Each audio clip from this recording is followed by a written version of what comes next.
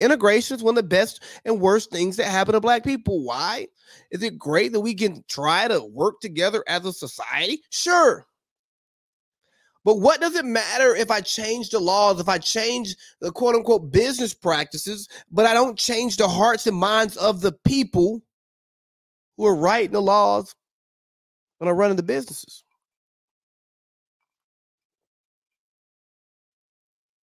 What does it actually do? Here's what it did.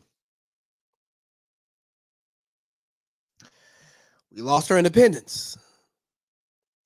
We lost our businesses. We lost a lot of our schools. We lost our teachers. We lost our specialists. Our neighborhoods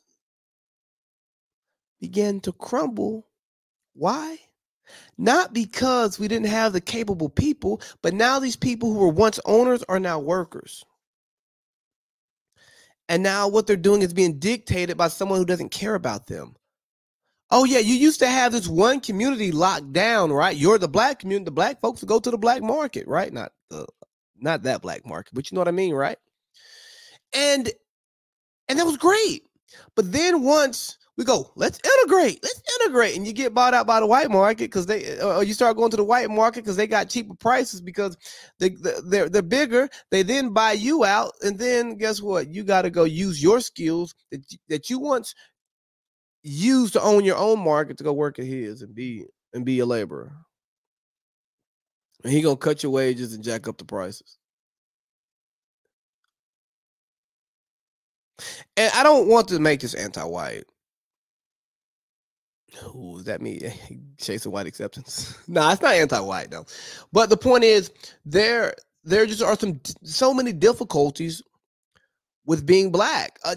Just imagine being educated at a school like predominantly black teachers, black students, and oh my God, a black curriculum.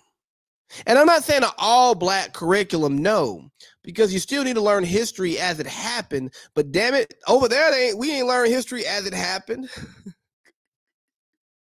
Can we be the good guy? Can we be more than just a slave and we shall overcome? That's how we just slave. In the history books, what are we? We just some slave, a couple of some Harriet Tubman, some Jonah Truths, some folks that escaped, got some folks with them, a little Frederick Douglass, and then we jumped to Martin Luther King. Ooh, let's give a little George Washington cough in there too. Oh yeah. We let George Washington cough in there too.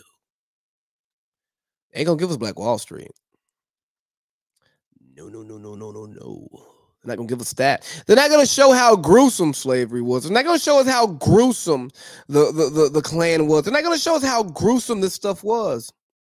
And now we can't talk critical race theory. Well, I mean, it's not really being taught, and honestly, it should probably be packaged better because it would be received better if it was packaged better, right?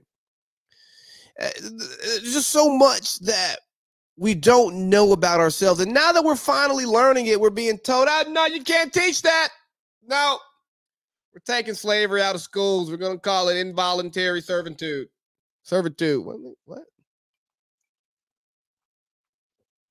We can't teach just because it's going to make some of the kids feel bad because their ancestors did. Well, you ever thought about how it made me feel sitting here listening to it? Now, I'm not trying to make the other kids feel bad. No, I mean, it's just history. And that's going to take me into a topic that we're going to talk about later with some of this senseless censorship. But man,